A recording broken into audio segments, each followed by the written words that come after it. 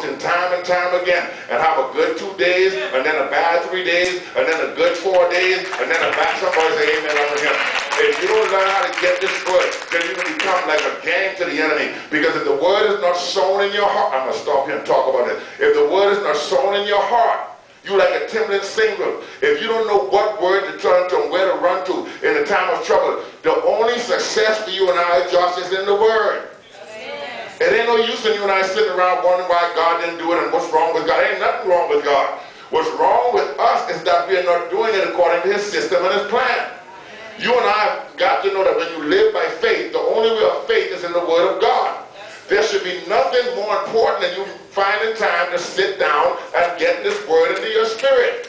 You have to sow the word into you like a seed. Yeah.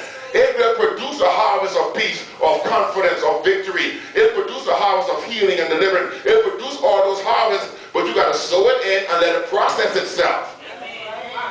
See, I heard something on TV. Everybody can't be one of the 1 billion people who are very unique, but everybody can be good.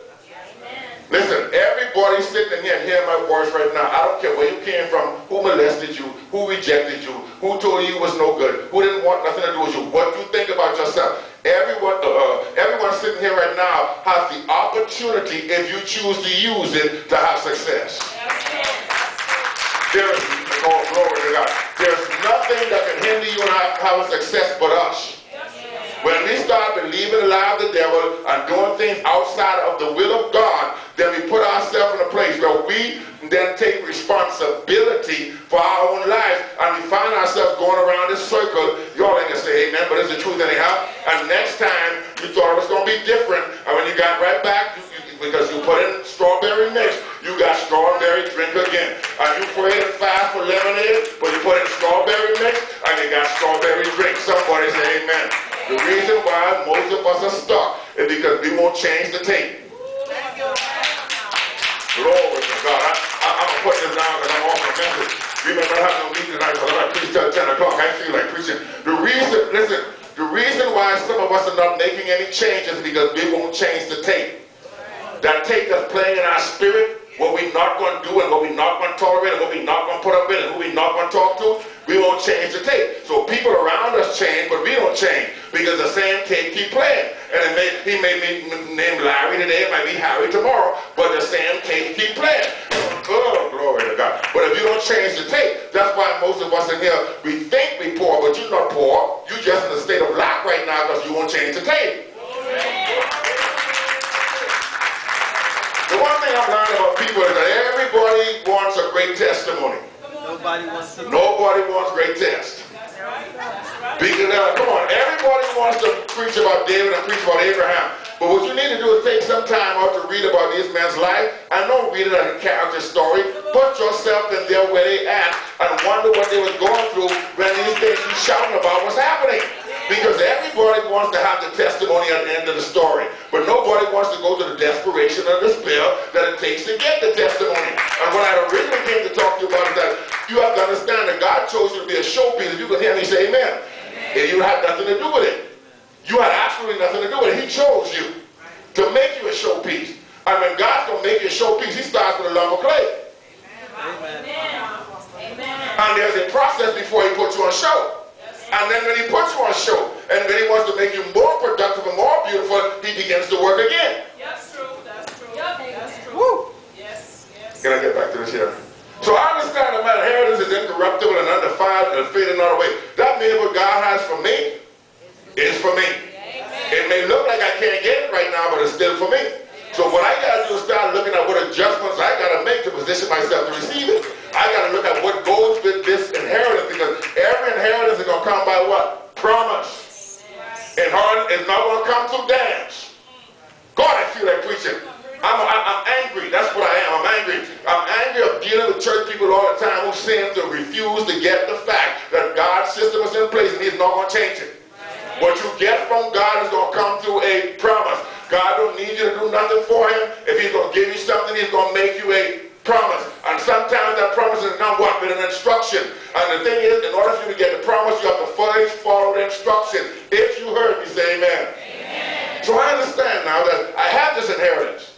It's incorruptible with you is undefiled. It's reserved for me.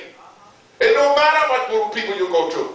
It's reserved for me. Come on now. Come on. That's true. There is no enchantment against Jacob. There's no divination against Israel. God, I almost got here. There is no enchantment against Charles. There is no divination against General Love. Let me tell you something. Just for one person here, they can't fix you. That's true. Come on now. Preach. Let's go right back to him. Hallelujah. If they can fix you, the Bible lying. That's right. Because you are under divine protection. You are covered and washed by the blood of Jesus. What chicken blood can change that? That's right. Amen. Yeah, God. Before you fix somebody, bring me the chicken. We got short food shortage in the house. Watch this now. Watch this. So I understand right now that what's for me is reserved for me. What I have to do now is do the best to prepare myself to receive it. Oh, God, help me here. If you can hear me, General Love, say amen. What I got to do is have enough confidence in my God and enough confidence in me to begin to prepare myself to receive what God already told me He gave me, instead of sitting around feeling sorry for myself while He is processing me to the place to get it. Instead of feeling sorry for myself, I got to start positioning myself to get what it is that He promised me, because He just told me it's incorruptible, it's undefiled, and it faded not away. So what's mine is mine. What God has for me is free. Sometimes it looks like it's held up. Sometimes it looks like it's never going to happen. Sometimes the devil tells me I missed it. But what God has for me, because I'm on an eternal timer, what He has for me is going to manifest according to the appointed time. Yes. Somebody says it's mine right now. All the people who have faith say it's mine right now. I might be catching a little hell, but it's still mine. I may be going through some things, but it's still mine. People might be checking around me, but it's still mine. They didn't give it to me, and they can't take it away from me.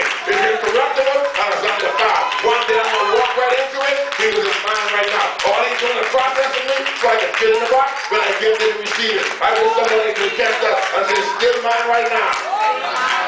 If you believe that, say amen. That's why you're going through all this stuff. That's why all hell is breaking loose. Because you're closer than you think you are. You're right at the door. You receive what it is that God has for you. That's why the enemy trying to discourage you. That's why He's bringing up all your past right now. That's why He pointed everything you didn't do right now. Because you're so close that He knows He can't stop you from getting it, but He can stop you from walking to it.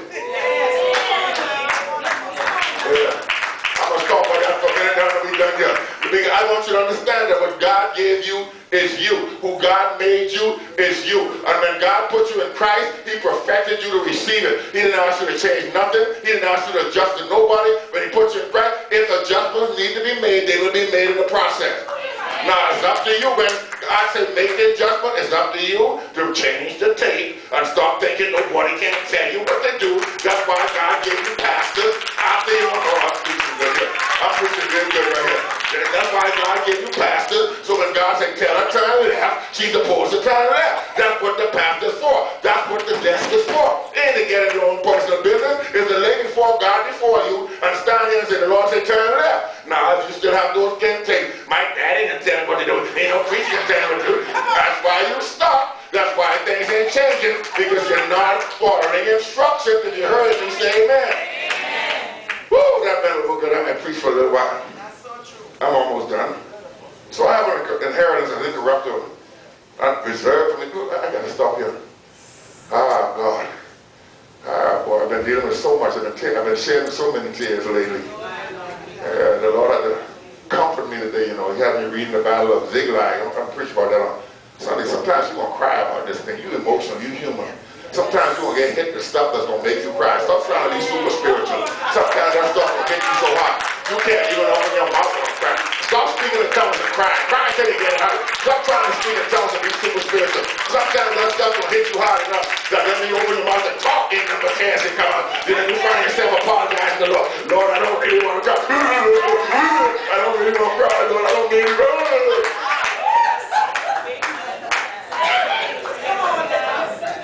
Church folk can't stand no truth. Sometimes you want to get hit with some stuff out of left field that you didn't expect to come. And you're going to be floating along thinking everything going to go the way you think it's going to go. And then you're going to get hit with a left hook. And it's going to knock you to your knees spiritually. And you're going to be lost for a minute. And you're going to be hurt for a minute. And you have to understand that while you're hurt, it's okay to cry, baby. It did not mean you gave up on your faith. It did not mean you gave up on life. It just means that you're hurt. As a human being, you've been broken. And you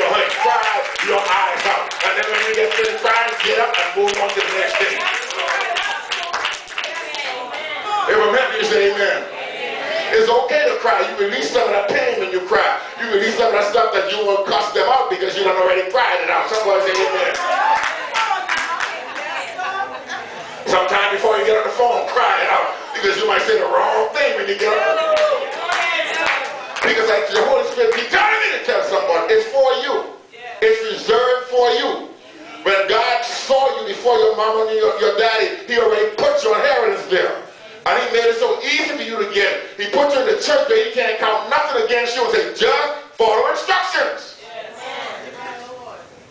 Right now, I told you on a Sunday, I believe it. Yeah, you're the little storm, the plane of the storm, but that's why I gave you pilots. That's right. They are connected to the tower. The tower knows where the next dip is.